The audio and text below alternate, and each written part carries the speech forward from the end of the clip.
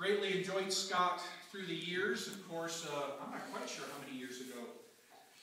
He started coming to children's church and Sunday school and all those things. And of course, his mom was baptized just a few months ago.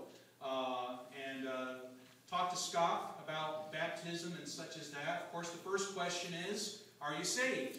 And so Scott explained that last summer at camp, he received Christ as his Savior.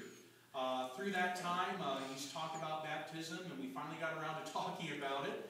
Had a couple misconceptions, but as I finally explained to him that this means that you're going to be telling others that you want to follow Jesus Christ as your Savior, that you want others to know that testimony of you.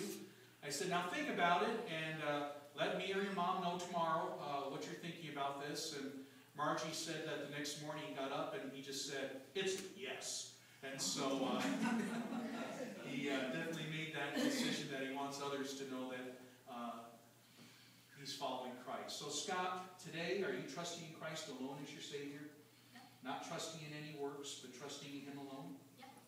Amen. All right. Then on the profession of your faith, my brother, I baptize you in the name of the Father, and of the Son, and of the Holy Spirit, buried with Him by baptism into death, and raised with Him to walk in newness of life. Amen. And all God's people said, Amen.